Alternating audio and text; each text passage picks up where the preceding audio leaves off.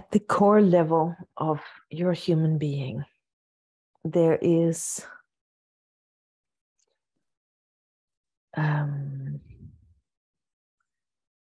a merging waiting to happen. And this merging is about you as consciousness landing into the body. So when you are being in love on different levels, and when you are moving in joy, you are automatically going to come to that deeper and next level. And that deeper and next level is bound to reveal itself as grief. So the nature of enjoyment is joy on one side, grief on the other side. It's pleasure and pain. This is the nature of becoming through the belly. Pleasure and pain go together. So without going through the grief, you're not going to be hollowed out in a way that allows for a bigger inner bowl, so to speak, to be filled up by her. So for every time your inner bowl is filled up, it feels fulfilling in the moment until you've lived that size out. You've lived that portion of life that comes along with that size. The moment that's fulfilled, the grief will reappear. So the grief reappearing is simply life's way of saying, okay, this bowl needs to become this bowl.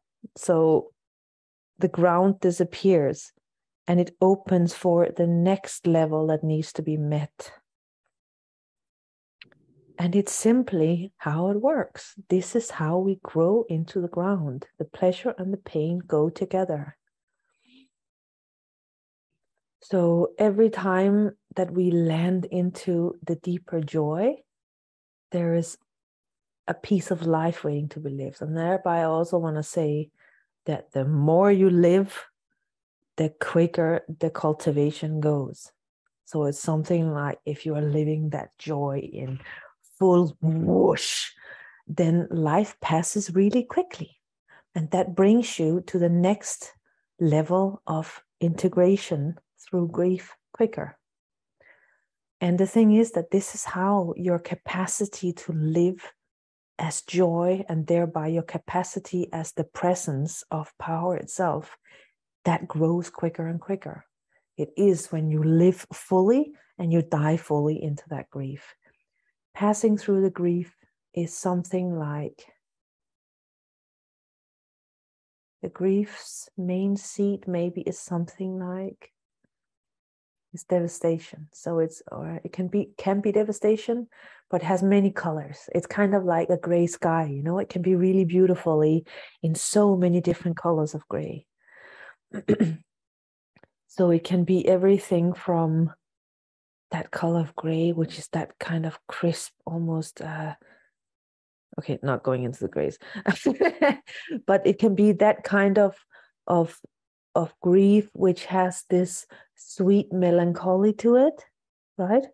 Or it can go all the way over to that kind of gray, which has like devastation at its core. So we're not supposed to decide how the grief is. It's something with meeting it at the color of it that we need to experience to pass. It's kind of like passing an ocean. Passing through the grief is like passing an ocean.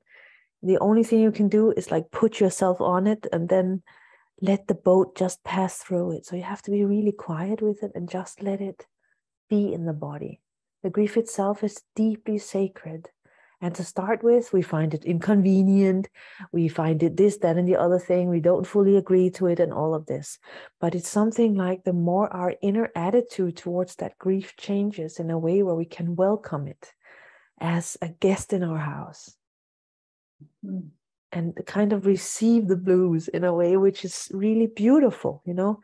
There we can, that passage can be also filled with so much sweetness. It's not just devastation as in like, you know, it's not like that. It's like, how do we actually embrace that grief? And if we do it with gratitude, if we do it with the sanctity and the sacredness that that grief holds, then the sweetness can pass from the joy and directly into the grief and back to the joy. Because on the other side of the grief, when that has passed through us, and it's often through the lungs, as I say, there on the other side of that, the joy reemerges. And in a way, you can say it's about abandonment, because it is something like in that moment we're meeting a deeper part of ourselves, which hasn't been touched by consciousness yet. So you as consciousness has to agree to be with it and to sail through it, because that's you meeting that place in yourself.